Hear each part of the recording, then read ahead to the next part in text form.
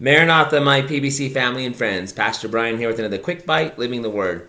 Today our words are going to come from Romans chapter 8. And I was actually inspired a little bit last night, I thought, as Brother Sinsky was preaching. And I was just thinking about this passage he went to.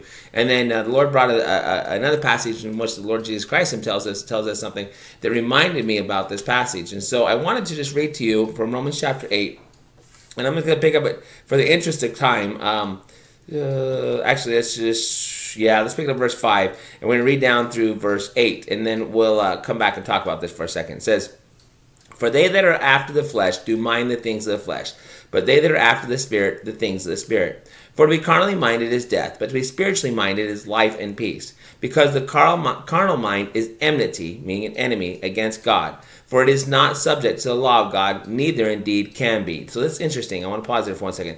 The carnal mind cannot be to the subject of God. It's not when you're walking in the flesh, when you're being carnal, you are not being a subject to God, and the mind itself cannot be. All right, and so then they that are in the flesh cannot please God.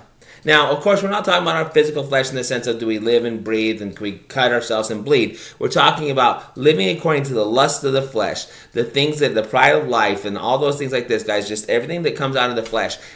Just instead of living according to God's will in our life, living according to our will or the world's will or the enemy's will. And so when we're talking about that, what's interesting about this, I was thinking about this passage and how it says here, there's a contrast. It says you can't be in the flesh, meaning live, carnally, so on and so forth, and please God. And what was interesting about that, as I was thinking about that idea, as I was just milling that over my head, all of a sudden the Lord reminded me of when He Himself taught us. Now, we always talk about it in light of mammon, but when He Himself said to us that no man can serve two masters. He will either love the one and hate the other, or love the other and hate the one.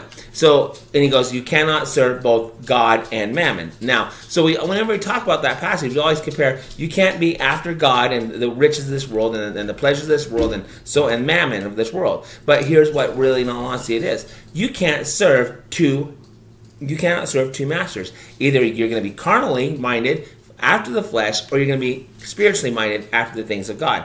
And so when we think about it that way, just think about that. You cannot serve two masters. You cannot please your flesh all the time and be pleasing to God all the time. You cannot do the things that the flesh desires to do all the time and be pleasing to God and do the things that God wants you to do. You can't have it both ways. For lack of better terms, as the old saying says, you can't have your cake and eat it too. But in all honesty, if you would recognize, and if we would recognize, I should say more in particular, if we would recognize that to do it God's way, to be spiritually minded and to be pleasing to God, would actually bring about that life and that peace and that joy and everything like that the Spirit of God can bring to us. The love, joy, peace, long-suffering, gentleness, meekness, all the things that really, in all honesty, our flesh desires, our true flesh, the things in life that we say we want. If we did it God's way, we could have all those things. It may not look the same as the world, because the world we know is after literally the carnality of it all. But we're after the spirituality of it all. We can get everything out of that. And so if we just focus on walking in the Spirit, because we cannot serve two masters. You'll either love the one and hate the other, and that is true. When you're serving your flesh and you're doing the things that you really know, if you have the Spirit of God willing in you, you know you're not being pleasing to God.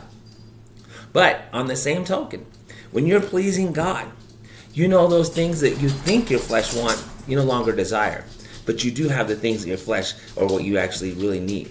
And so I think it's interesting to me, that contrast there, that it's just that amazing way that God works. So focus on walking in the Spirit and trust God to take care of the rest of it.